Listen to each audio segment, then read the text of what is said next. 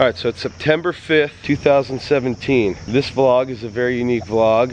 It's about me fighting for my right to continue to be able to farm and use a building on my property that we put here for the sole purpose of farm storage and farm related activities. To start this all off, I applied for a permit in February of 2014. That permit was issued February 27th of 2014. The township code, or the township inspector, came out and approved the building. He saw the building, and we're based on a farm that has 25 acres and we gross over $10,000, so we should be protected by the Pennsylvania State Right to Farm Act as far as this is concerned. You know, we have a 880 square foot home right there.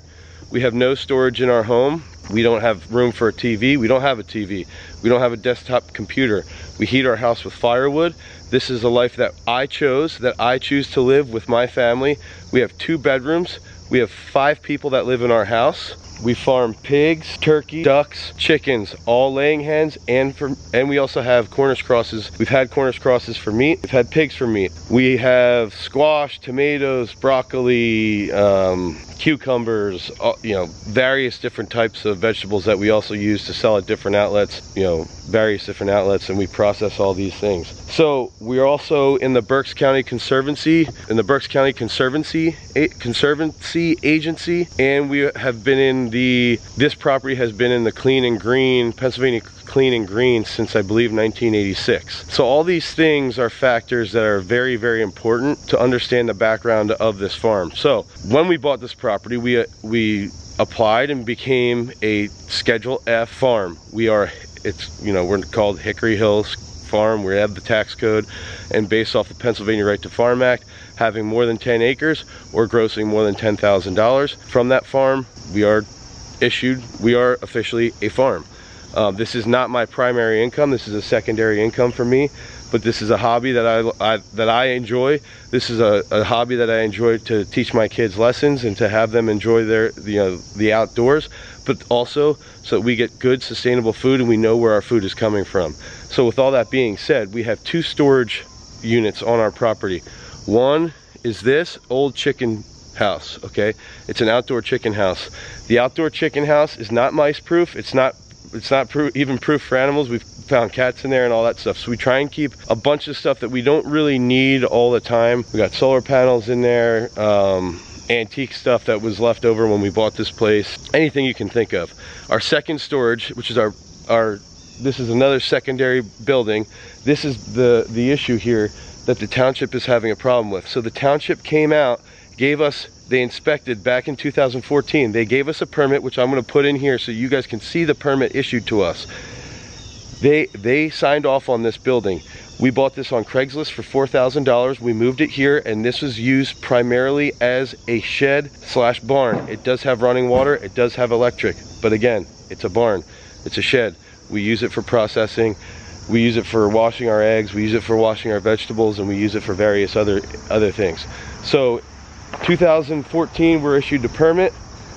Then in 2000 the permit guy came out, he inspects it, all good. 2015 it was noted that someone named KS complained about about a PVC pipe in the front of our yard. And if you look in here, see through there's a little PVC pipe that was installed by the previous owners in like 1985, okay? Let me zoom out of my face. So that PVC pipe was installed in the 80s, and this guy who complained, who was also a township supervisor, forced the township codes guy to come back out. This is his second trip back out. He comes out, he inspects that, he asks to see the inside of the shed to make sure no one's living in there. That's the second time. Third time, this is about 1.5 years ago, so I think it was 2015, maybe 2016, early 2016, but I'm pretty sure it was the fall of 2015. The township codes guy comes out for a third time. He comes to inspect our sewer system. When he inspects the sewer system, he asks, and this is because the township didn't plan properly and they were having problems with the sewage. So he asks, can I go back and can I inspect, you know, the secondary building here, the shed, make sure no one's living there. Absolutely, open arms, go in, inspect. Now, that's 3 times. Now now fast forward to July of 2000, or the beginning of July of 2017, the former codes guy gets fired.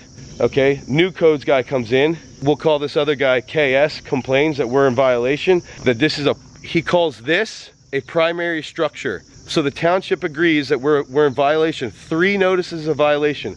We have a primary structure violation. He calls it the township, I need to refer to this as Onalani Township refers to this as a primary structure. They refer to this as a home or housing dwelling unit, and that's the second violation. The third violation is that this is a mobile home. It's actually not a mobile home. It's a T111 shed. It's so frustrating. But so now this is the day of the inspection. They're coming to check out the actual shed and make sure what it is, and it all goes back to, they were trying to tell me that because the original codes guy didn't sign off on the permit, even though he was out here 3 times, and it has been written down that he was out here twice, but he just never filed the proper paperwork. So now I'm in a position of being guilty until proven innocent. And that's the problem now, is that I am guilty until proven innocent, and if I am not proving to them that this is a secondary structure and that this is my farming shed, which it is, and you'll see in a second that this is my farming shed, that I will be forced to remove this from my property, and I can no longer use this as a farming as a farming unit, as a farming storage unit, which is ridiculous. And the problem being is that this is a mouse-proof building. My chicken house is not a mouse-proof building, and I have, you know, thousands and thousands of dollars worth of feed throughout the property.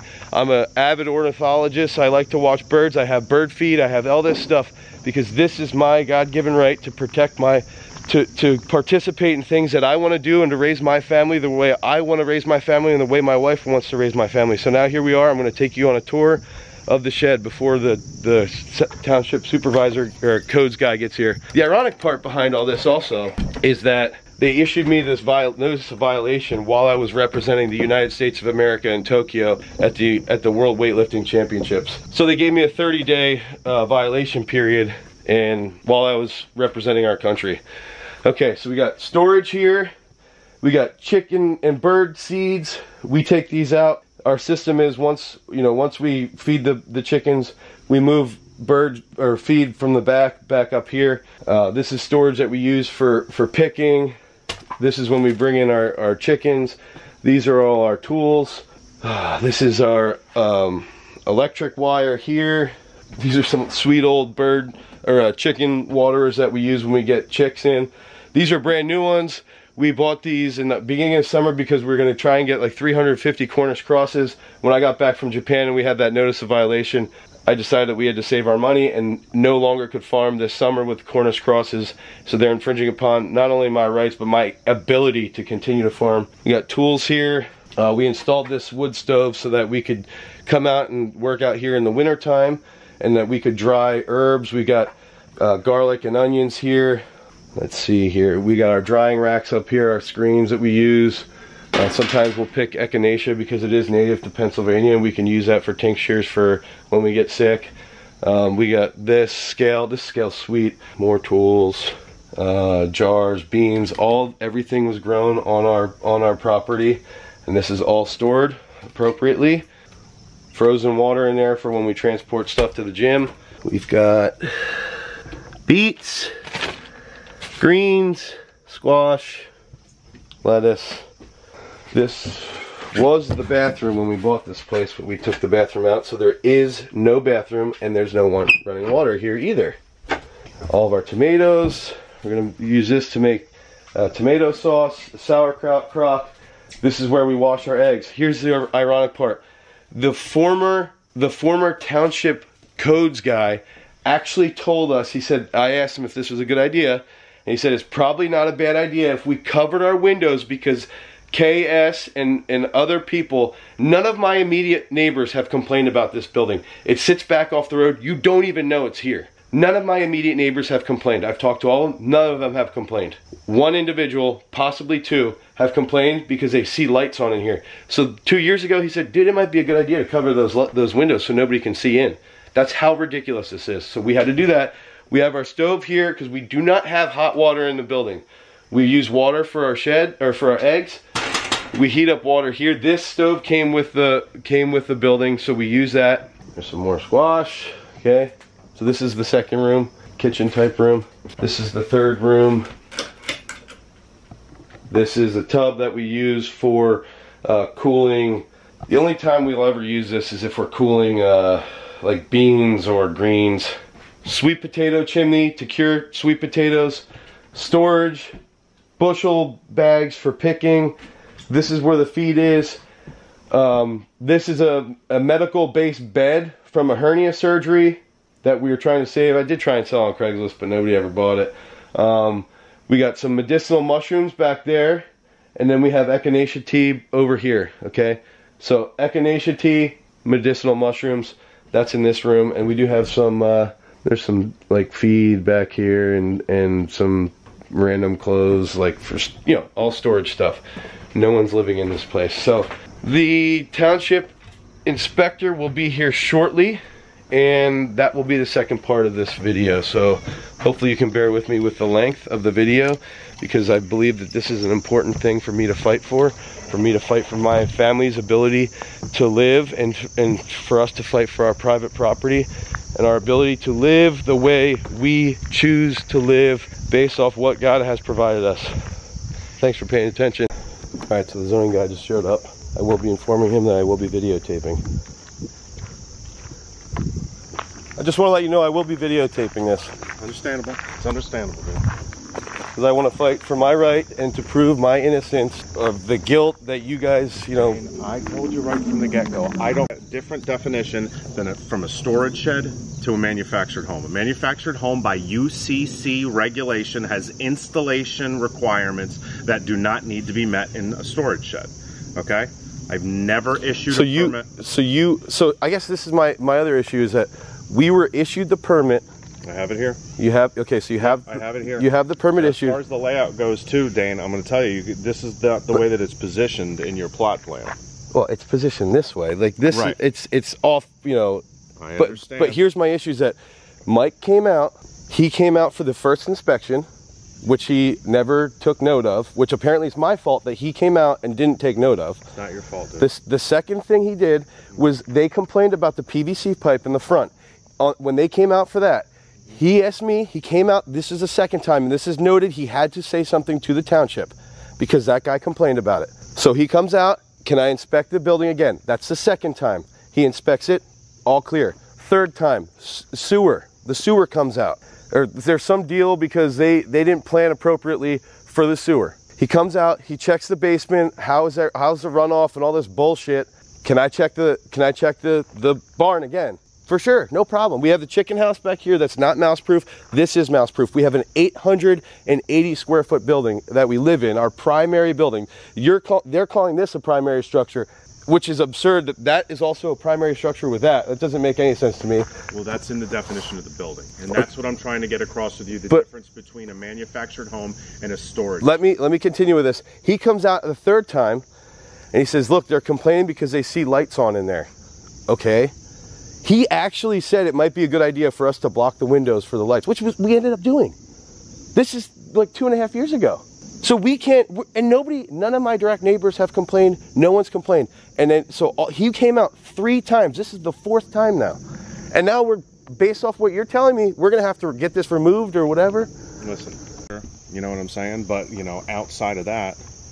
I mean, maybe it'd be good for dickhead over there. As far as an accessory structure goes, the fact that there's no footers or whatnot, it would be better if you had it as a, you know, as an ag structure, because if it was a manufactured home, it wasn't installed properly. That would be another issue. I mean, that would be my whole argument, is like, it was installed as an ag structure. Mm-hmm. Contrary to what anybody else wants to say, people can drive by and people can watch inside and look from the road. And they can peek in on my property, and they can tell people that they see somebody living inside this building, but they're never inside the building. And why are they trying to infringe on my rights as an American citizen to farm this property? Why do people believe that it's okay to drive past this property and infringe upon my rights as an American to farm? Would you like to see the farm structure? Oh, I don't care, yeah. Okay. So we do a walkthrough. Okay, this is basically what we agreed. This is the fourth time that this has been inspected. Okay, I don't. All right, so we're going to go in. We're going to ID the building for what the building is. Okay. We're going to attempt to reference it more so as a ag type structure, as something other than a storage shed, which obviously it isn't. And then Dane, is going to attempt to prove, both through challenging of my notice of violation and presentation to the supervisors, that this is an ag structure and as such is outside of the requirements of the UCC. Okay. Basically what he wants to prove is the fact that this was referenced as the wrong kind of structure by Mike Schwank, that it isn't actually a shed. It's not actually being used as a manufactured home, but it's being used as an ag structure for a working. And there's no home dwelling. So there's no home occupation, and it's not a primary structure. It's a secondary structure, and there's no dwelling inside. Contrary to people who drive by slowly and see and peek in and try and report to the township, no one's living in there. All right, so we'll walk through. We'll ID the building, and then, like I said, like we talked about before Kenny got here, at that point it'll be on you to prove without a shadow of a doubt to the township that it actually is an ag structure. It's not a shed. It's not a secondary use as far as a business or as far as a dwelling, anything along those lines. It'll be up to you to prove. Well, wouldn't it be a secondary use for, my farm is a business. Secondary use in that it's not another dwelling. It can be a secondary use as an accessory structure, but if the general ag would be secondary to the primary dwelling. Correct. You're going to basically, it'll be your responsibility to prove that it's a general ag structure and not, a dwelling. All right? Mm-hmm. Okay. And this front area is when, in the wintertime, when we move our chickens in, we put a whole bunch of hay bales in that front area. If you guys have questions about anything, I'll answer it. There's a light right here.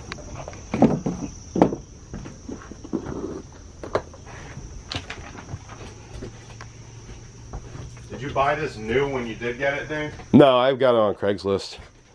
And the range and everything, this is all operational? The range, yes. The range came with the building. The plumbing is operational? Yep. Cold water. This is operational in here as well? I don't know if that still is. We used that twice for cooling processed beans and leaves, like green leaves, kale, Swiss chard. But we haven't used that for cooling in quite a while. We use the range for hot water if we want to process like tomatoes. Okay, and this is it. This is the back of the unit. Yeah. It doesn't go any further. No. So there's definitely no sleeping quarters. Is that just? That was the bathroom. And feel free to look inside. It was. It's not anymore. Nope. And this is what I was telling you about before, Jason, is the windows. We were informed to do that because people insisted on driving past and saying that they saw somebody, the lights were on, we had electric in here, which I never was informed that you couldn't have electric inside an ag-based building. And who was it that told you that? The BCO, the prior BCO, said that would be a good idea to keep people, the peeping Toms, out from your building. Because that's what they are. They're peeping Toms. People who drive past here and they want to infringe upon my right as an American to farm. They're peeping Toms, and we had to do this to protect ourselves and to protect our civil liberties. All right. So, in its layout, and I hope structurally, as much as we're listening to each other, in its layout, it's obviously a manufactured home. It's not a storage shed. This is a trailer. This is, by no means, this has all the characteristics of something that if one were to want to, could put sleeping quarters in and use as a manufactured home. I'm not saying it's being used like that. I'm not saying the intent was ever to be that, but this is in fact a manufactured home. This is a trailer. So the shed that I have over here, the shed I have over here could be a manufactured home as well then. So we should be, why not? I could put this would have a plate on it. But this would have an ID plate from the manufacturer on it at some point. But there was no manufacturer. This was built by a guy, like just some random dude who built T111 sheds. This was brought in like this is basically. This was brought in as two sheds, two separate sheds, and it was united. I mean, there's ceiling fans in that thing. I mean, there's nothing, electric. There's nothing about this thing. That but it was brought. You were saying it's a trailer.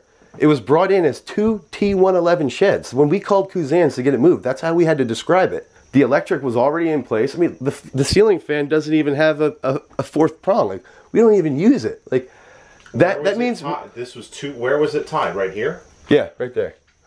So this was the first thing that we put in, and then a week later they had to bring in the second one. So what's the difference between 2 sheds being united and that T111 shed I have right outside there that I could easily put in? And the chicken house has electric. I could easily put a bed over in that one and sleep in there. And now I have sleeping quarters with a roof. It doesn't have the characteristics of a normal of a storage shed. It has the characteristics of a unit that was made for someone to live in. That's what it has. Well, and I'll admit that we bought it. We bought it from a guy that was using it as a cabin, and we bought it because it was $4,000 for this. To buy a brand new shed of just from here back would have been over $4,000. So at the end of the day, saying shed, understand that a storage shed under the UCC, it doesn't have requirements for like insulation. All right, there's no habitable space associated with a storage shed. Right. Okay, this is insulated. This is habitable space. So regardless of whether he was using it, you know, whether he was using it for a storage shed before, whether he was using it for a recreational cabin before, a storage shed doesn't have requirements under the UCC to be protected. It doesn't have electrical requirements. Anything that's used as habitable space does. It has different requirements for sanitary, for potable water, for electric, for height of switches and walls, for wall absolutely, for insulations. Okay, so to a degree I understand your point in, like we mentioned before, as far as the use goes, but in the actual integrity of the structure, this is not a storage shed. This is habitable space. Okay, so outside of that, but my point is that what differentiates a T111 built building such as this and the T111 built shed that I have outside sitting right there that we use as a brooder house that has electric in it that we could easily put insulation in and we could easily stud out and live in it. Like why? There are requirements space-wise. There are requirements utility-wise. Okay, there are requirements ingress-egress-wise. Right. You know, these things, and I can print all those different requirements from the UCC out for you. At the end of the day, it's an agricultural building, and I understand your angle there. You can take any box with 4 walls and a roof and put a bed in it and claim that it's livable space. You can. When you have an actual unit like this, like, you know, and I'm not looking, but, you know, a lot of different manufactured homes or units to this degree will have identification on them. Either on the outside, there'll be a placard, sometimes under there, sometimes in the mechanical room, you know. I know, but this was privately built by the dude that we bought it from, so I know that there is no identification plate. I know there's no identification plate. All right. Well, even outside of the identification plate, the fact that it has a breaker panel, the fact that, I mean, all these things come into play for it to be not looked at as just simply a storage shed, for it to be looked at as something that could be, and I'm going to use the P word, a principal dwelling. This would have the ability to be a principal dwelling. So based off the notice of violation where you guys say that someone's living in here and that it is a principal structure, so you're saying, even though I'm using it for agriculture, even though it's strictly farm-based usage, as evidenced by this place right now, there's no one living in here. So the dwelling part where people are saying that someone's living in here is clearly not the case. That would be the violation. All right, and I know you keep coming back to the general ag side of it, but until we have documentation and until it's showed that it's directly an agricultural structure, it's looked at as for what it is. And it's not a storage shed. I agree with that, but based off of this violation, which I'm going to bring up right here, home occupation shall be conducted within a single family. So like, it's the erection of more than one principal structure. So based off the UCC, it's more than one principal structure if it's not an agricultural-based building. Correct. Agreed. Correct. It's an agricultural-based building, but that's up to me now to prove, because it's, you know, guilty until proven innocent. Home occupation regulation. So this is the part I don't get. The home occupation regulation is that home occupation shall be conducted within a single-family detached dwelling with direct access to ground level. Why is this part of the home occupation regulations when no one's occupying it?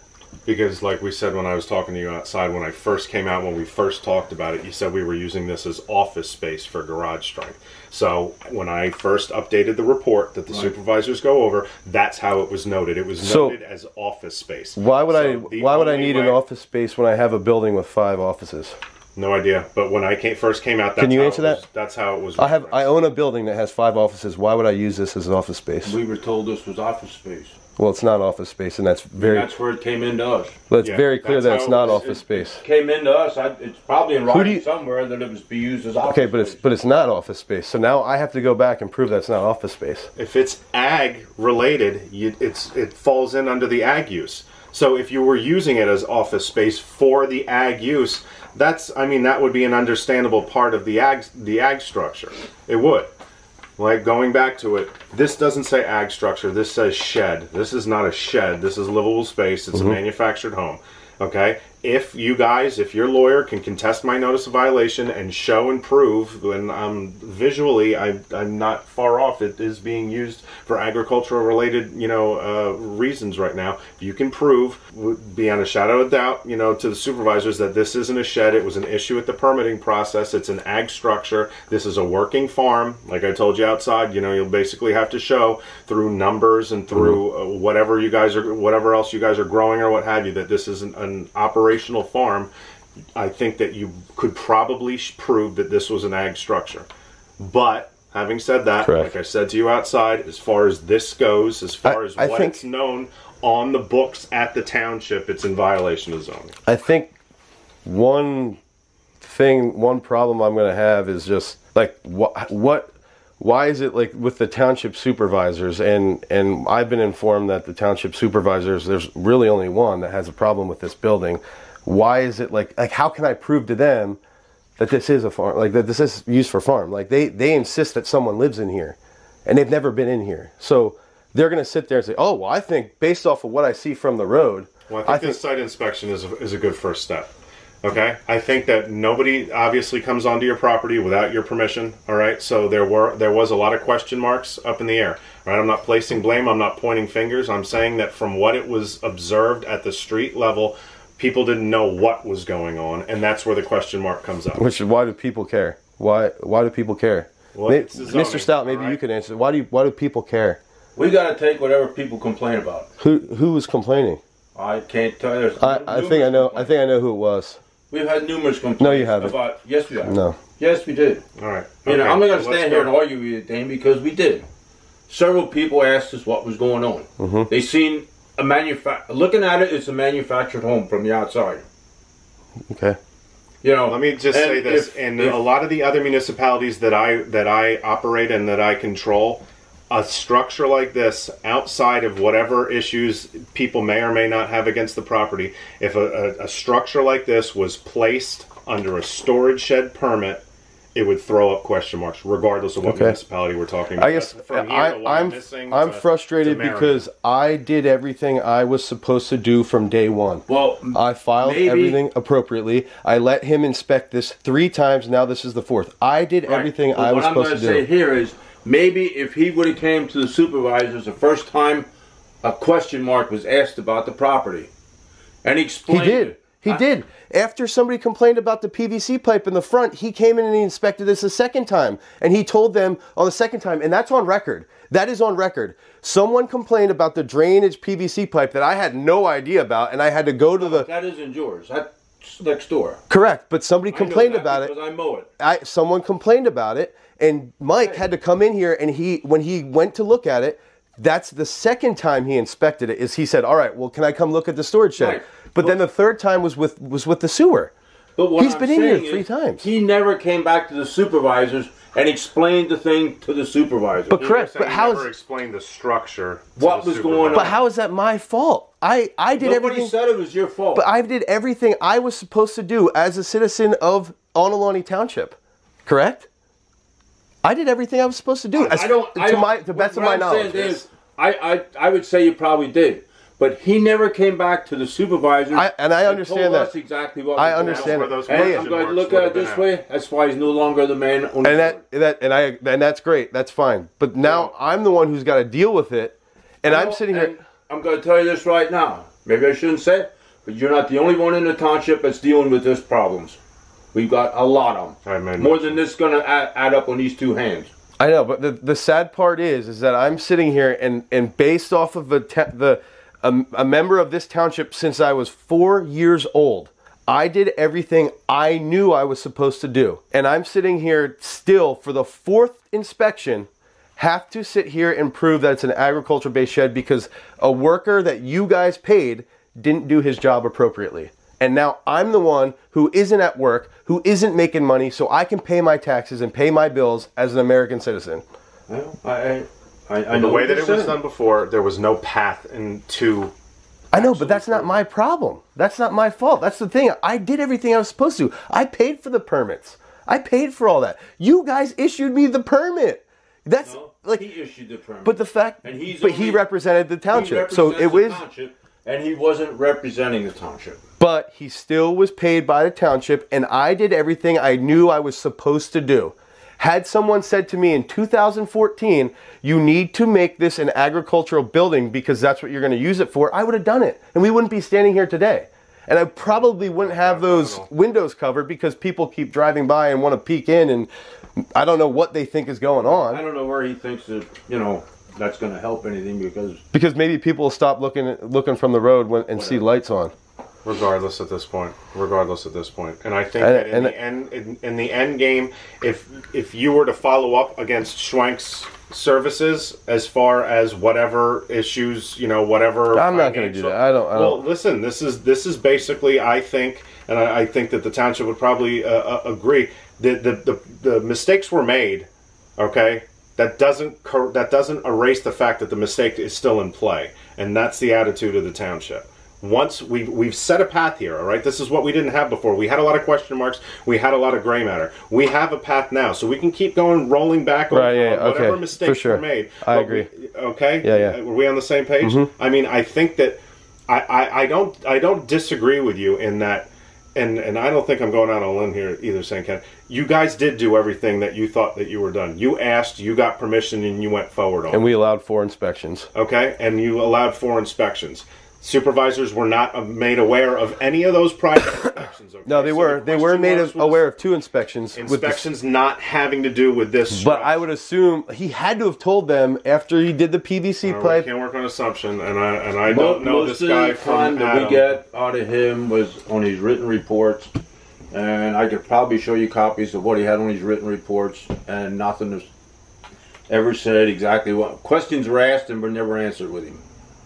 I would like to see him because what if on one of those written reports it's a storage unit or it's a farm base? It's a right to know request. Yeah, I want paperwork for the right to know request. I mean that's right.